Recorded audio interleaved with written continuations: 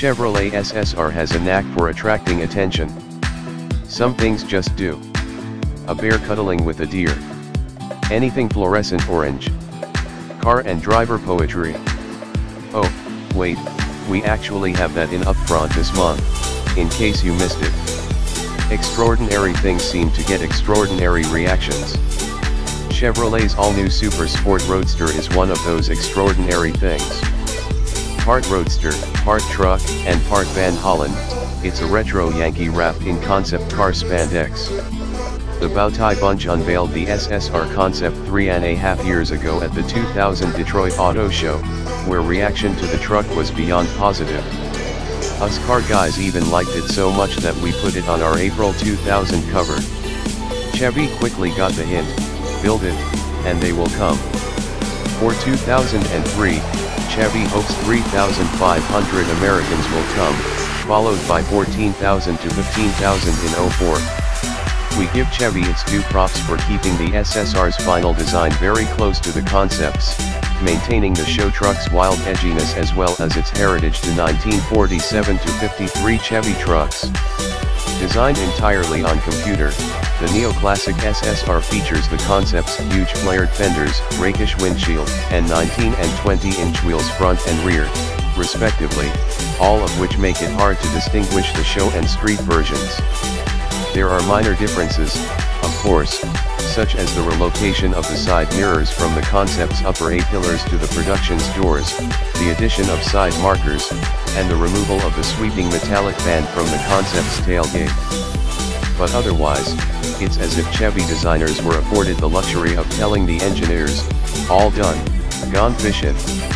Although it's not surprising to see the big wheels on the production vehicle, after all, many cars roll on dubs these days. It is surprising, impressive really, that the gargantuan fenders made it to the assembly line. Developed by Fuji Diatech Corporation, the fenders are made using deep draw grade 5 steel in a process called inverted toggle draw, which stamps the fenders with as much as 18 inches of draw, or depth, of the formed area. Chevy claims the process is cost effective, although we have our doubts, considering the SSR opens at $41,995 while using cost-cutting corporate underpinnings. Pricey or not, we like the fender's steroidal effect, and that they can be used for picnics, tanning hides, and even demonstrating jinsunas. Chevy opted to use steel sheet metal rather than composite panels like the ones on the Corvette because they're easier to paint match and they make for a stiffer structure. And like the Vet, the SSR uses hydroformed steel side rails to anchor its frame. For the SSR's frame, Chevy started with the Trailblazer EXT boxed unit, cut 13 inches from the midsection and about 4 inches from the front end, and then welded it back together and added enough cross members to total 8.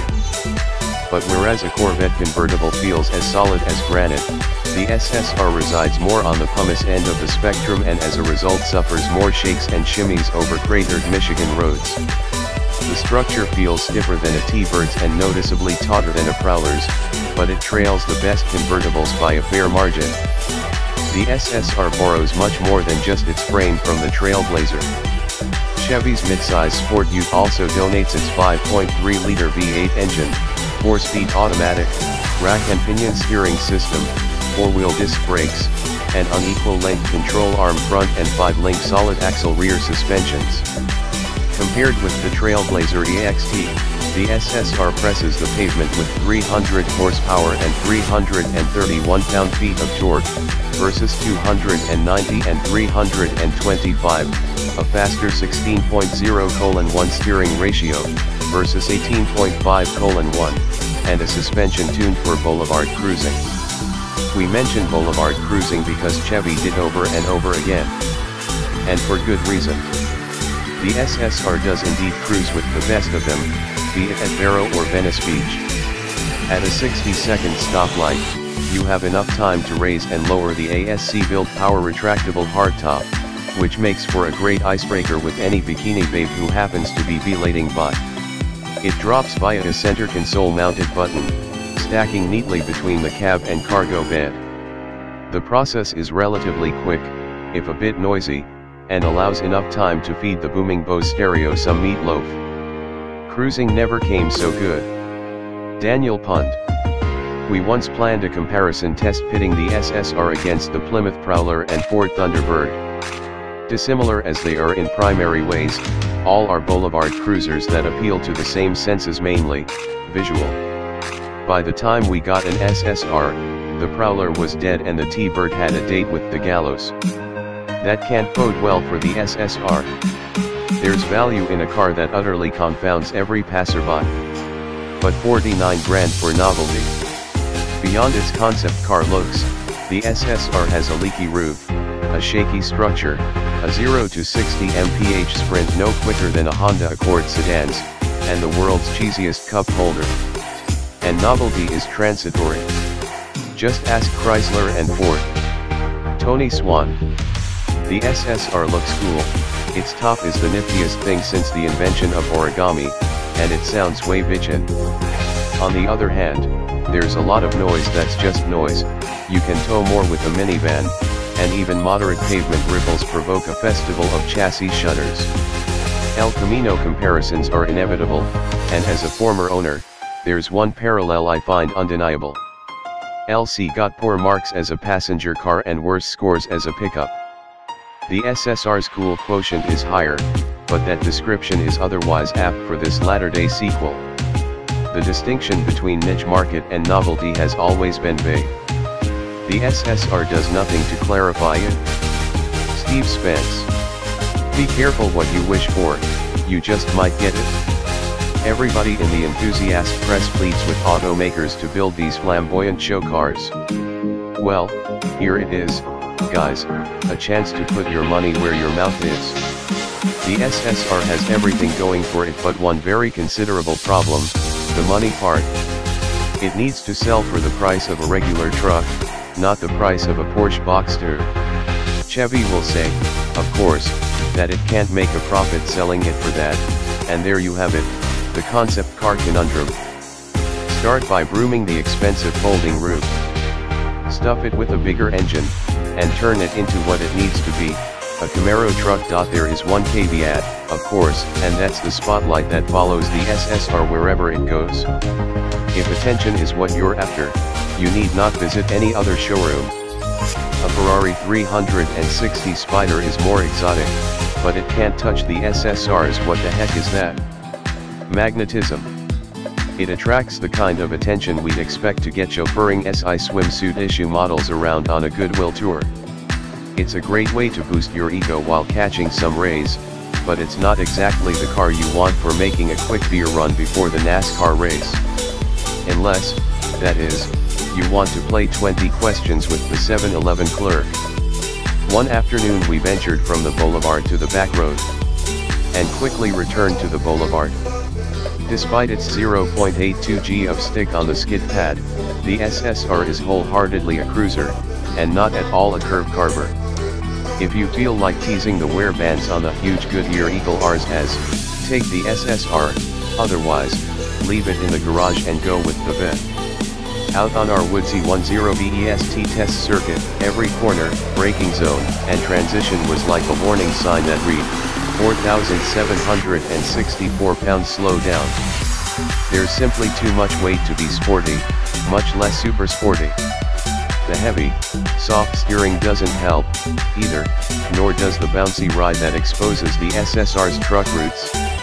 Best to keep it on Main Street, where the steering and the ride are at home and where Bob Seger will be cruising in his 0 to 60. No prob. The quarter mile. Absolutely. The former takes 7.0 seconds, the latter 15.4. Both are quick in light of the mass but slower than the 280 HP T-Bird at 6.5 and 15.0, August 2003, as well as the 253 HP Plymouth Prowler at 6.0 and 14.7, July 1998. If there's one thing we wish had been transferred from concept to production, it's the 6.0-liter engine. Why Chevy chose not to install the 345 HP LQ9 V8, which is the same size on the outside as the 5.3, is beyond us. Powering the 52-40-pound Silverado SS, June 2003, the 6.0-liter was good for 0 to 60 in 6.3 seconds and a quarter in 14.8, and it could conceivably knock a full second from the SSR's times. Moreover, a couple takes off would really justify and enforce the 86 dBA wail that accompanies full throttle acceleration. Benchmarked off the Camaro SS's, the SSR's exhaust rumbles with hot rod promise, but without the guts to back it up, it's more roar than rat. If you're thinking of making the SSR your next boat hauler or couch transporter, think again. It can tow up to 2,500 pounds, enough to pull a wave runner or a V-rod, Chevy points out, and carry 24 cubic feet of cargo in the carpeted bed, both of which are unexpectedly low capacities from a rear drive, V8 powered pickup. But remember, this is a boulevard cruiser, and if you want a tow rig, Chevy's got a Suburban or Silverado with your name on it. We can't really see anyone buying the SSR to move a sectional or pull a bayliner, anyway, and who wants to maneuver a 20-foot trailer when picking up a blizzard at the drive-thru? The SSR did manage a shorter stop from 70 to 0 miles per hour than the Prowler, requiring 185 versus 206 feet, and needed only 2 more feet than the T-Bird. But like the Trailblazers, the SSR's brake pedal exhibits a mushy feel that's similar to call waiting, in that you wait, then I am here. Let's talk. Clearer, more instant communication would be welcome, especially with a Harley in tow. A few other complaints: to our eyes, the SSR sits a bit high, exposing the frame side rails too much and accentuating the big wheels too little.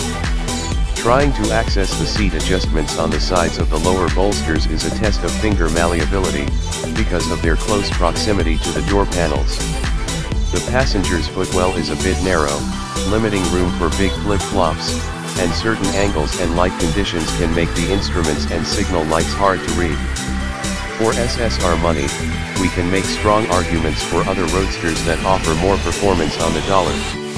We can't, however, argue the SSR's bang for the buck on the boulevard, which could be used in a MasterCard ad.